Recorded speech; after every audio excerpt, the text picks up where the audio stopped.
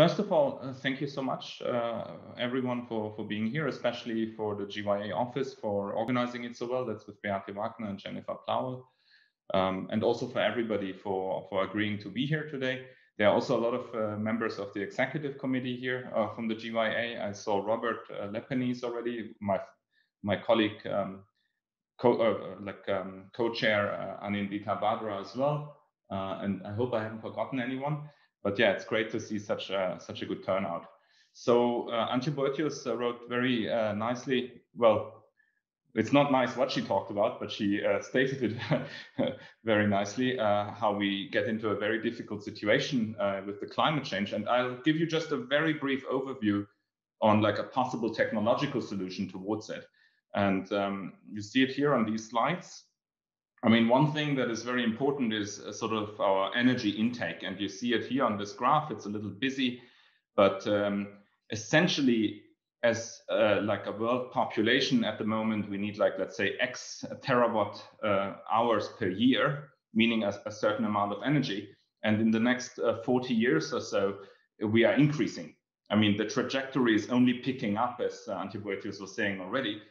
We are increasing in our demand. Even if there is a dint by something like the virus, it picks up usually afterwards. People, when you create more energy, usually they find also ways to waste it, you know. And one interesting aspect is, of course, that a lot of the energy sources we're using on the bubbles here, they are limited. I mean, coal, uranium, oil, natural gases, and so on. And plus, they are producing a lot of harmful CO2. At the same time, however, the real question is, why aren't we using this huge bubble here, which is the sun, right? I mean, it has more than enough to cover everything. 1 hour of sunlight would be enough to sort of like provide energy for an entire year. Okay, so then the question is, why aren't we reaching out for it? And it's really sort of something that people have dreamt on for a long time already. And you see it here, it's a very ancient dream. You know, how can we make the sun available to us? Even the old Egyptians have thought of this as well. I mean, this is more battery research, but let's say the spirit on how to harness the energy of the sun has been an old one for humankind.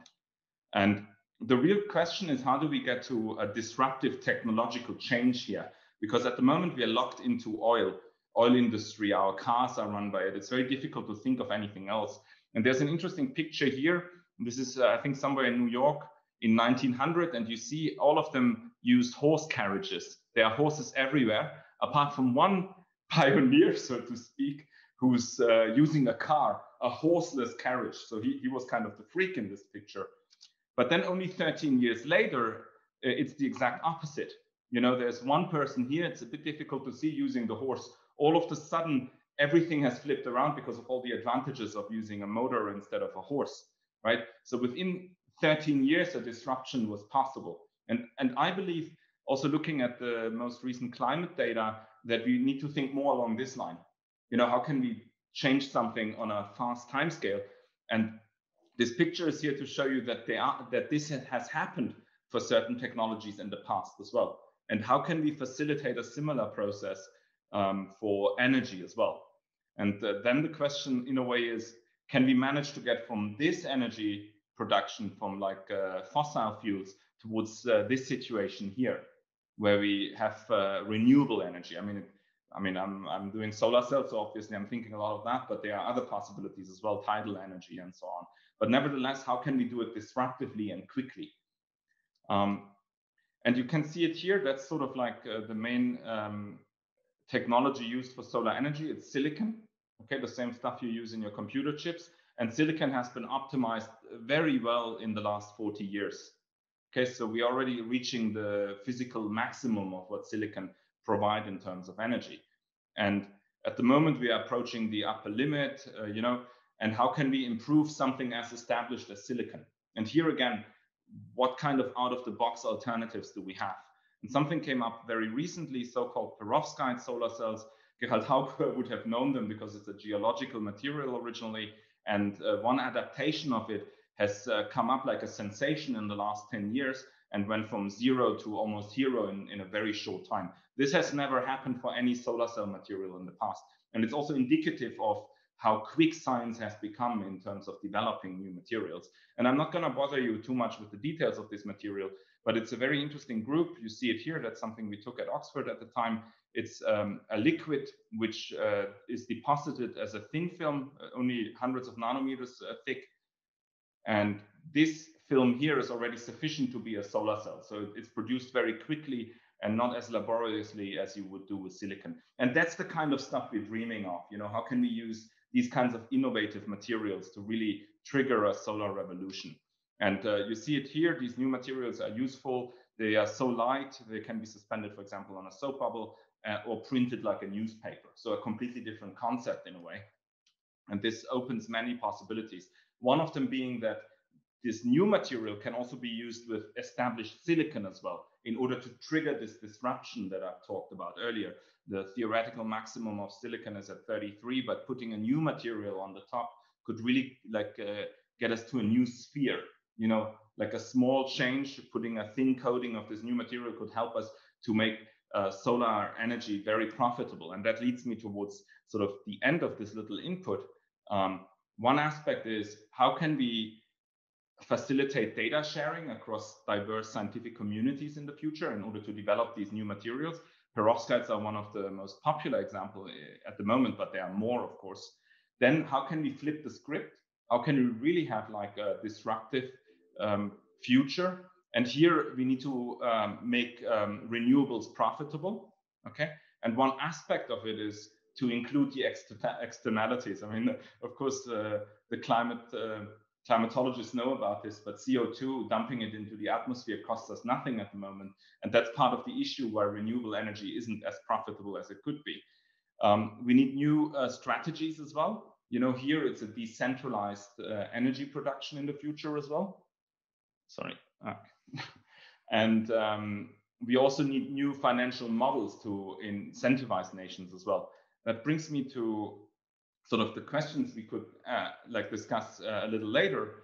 How do we facilitate a renewable energy revolution in the future? How do we establish more interdisciplinary thinking? Because I'm a physicist by training, thinking of semiconductors and how to turn them into solar cells. But obviously, I feel I could also say something to Antje Boetius as well, because she's thinking from it from a different angle. And my background isn't in economy, but that seems to be also very important at the same time as well. Development aid also seems to go into it. Sociology, how do we increase the acceptance? So I think it's very important to bring all these loose threads together. And I thought the earlier input was very nice, because at the same time, it puts scientists into this awkward position to almost be morally obliged to become activists in a way. And, you know, how do we deal with that? Is it okay? Maybe we need philosophers to help us here as well, what can and cannot be done. And then the last point, how do we increase the trust within the public is also very important. Believe it or not, but some people are also very skeptical of solar cells. You know, I mean, we could say, okay, you shouldn't care about these people, and maybe you shouldn't, who knows? But in reality, you need to understand the fears here. You know, and you see it, I think, very clearly with this vaccination at the moment as well. You cannot simply tread on the fears of people. You know, you need to understand why people are so reluctant, because otherwise it undermines the efficacy of your measure as well, be it vaccination or renewable energy. If people do not buy into it, even if their arguments from your point of view are not correct, it will undermine the entire operation. And I think that's something we need to keep much more in mind in the future as well. And of course, and with that, I want to end here as well. One central role goes towards the young scientists as well. You know, they have a much larger stake in the future to an extent, just age-related, let's say. But even moving away from that, of course, it's also on them to change the curricula needed in the future as well. The way I studied physics didn't include many of these topics, but maybe it should in the future. And here, I think the young scientists and the young academies can play a crucial role as well in order to bring this knowledge into the next generation as well. Activities like Fridays for Future are indicative of that as well. I think here, young scientists and the young academies in general can be very crucial in the future. And with that, a very crisp overview, I'd like to give back to the chairperson, to Leila. Thank you.